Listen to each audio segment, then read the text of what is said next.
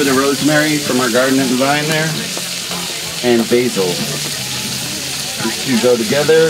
Again, you don't really need to do anything more than just kind of tear them once or twice, throw them in there. It's all just aromas. This goes great over polenta, pasta, any nice starch, potatoes even, gnocchi, anything like that. You see those tongues? We just get a little brown on the chicken on both sides like this. Just a little bit like that. We're going to roast it for a good while after this.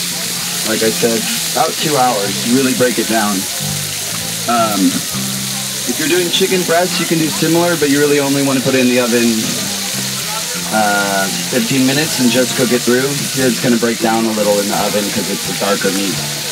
The idea. We're having in white wine. This is Carmenere wine. It's a buttery Chardonnay.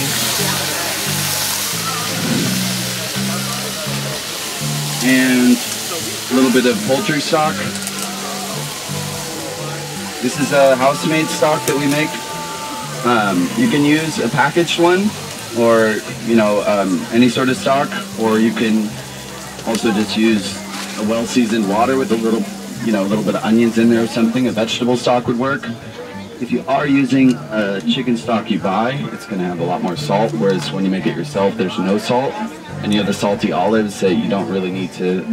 The olives are seasoning the dish, so you don't really need to add salty stock, just a flavorful one. That's it. If you're cooking this at home for 2 or 3 people, you can just simmer it on the stove. If you're cooking it for a group of people, then you throw it in the oven for 2 hours, and it's about like that. That's it. It's a really simple dish. It's all just about the aromas and the olives and the meat. That's it. Again, Russell from the Vine. Come up, get a taste.